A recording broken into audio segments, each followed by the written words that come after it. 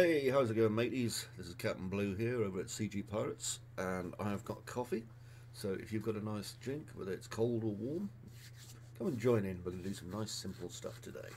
So, as you may know from the last thing we did, we made a nice project in Unreal Engine. Now, what I'm doing to look around, okay, just so I don't confuse anyone, is when my mouse is in the main window here, I'm holding down the right mouse button and I'm moving around, okay, just like you would in a video game. And I can use the WASD to go forwards and backwards, left and right, and I can use E to go up and Q to go down. E and Q. Okay, this is just simple scene navigation. Now, we're going to use this first level, okay, which is called the third person example map.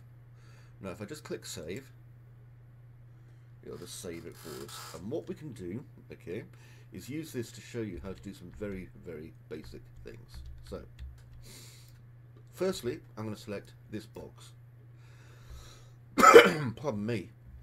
Now, when I select this box, you'll notice here, Cube Mesh is just highlighted in this thing called the World Outliner. And then down here, you'll see all these things, okay, that tell us all about it. If I just scroll down, there's lots and lots of stuff. Now, don't worry about that. You don't have to worry about it for the moment. We're just doing some basic stuff. What I'm interested in is this.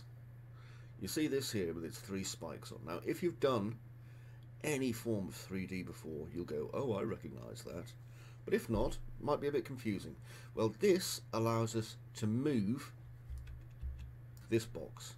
Now, if I take this arrow, and you'll notice that when I do, it changes to a closed hand when I click on it, and keep my mouse down, I can go left, I can go right, but I can't go backwards and forwards or up and down, because it's what's known as constrained to this axis, which is this direction. I can do the same again on this side, left, right, okay. Now, you'll notice there we've got this in between the 2 arrows, and if I just click inside this little box, then I can move in both axes, okay. And of course, you've probably guessed by now that the up arrow goes up.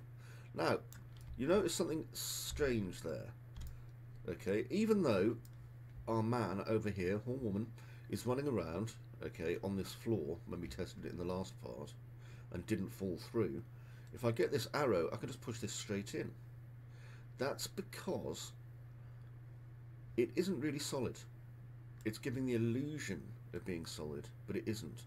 So anything can go inside anything else in Unreal Engine, and that is how we make a lot of things that look more complicated than they really are, because what we're doing is we're really fooling your eyes, okay?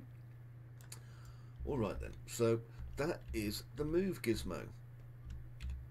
So what I'm going to do next is I'm going to show you in the next part how we use the rotate, and then I'll show you how we use the scale.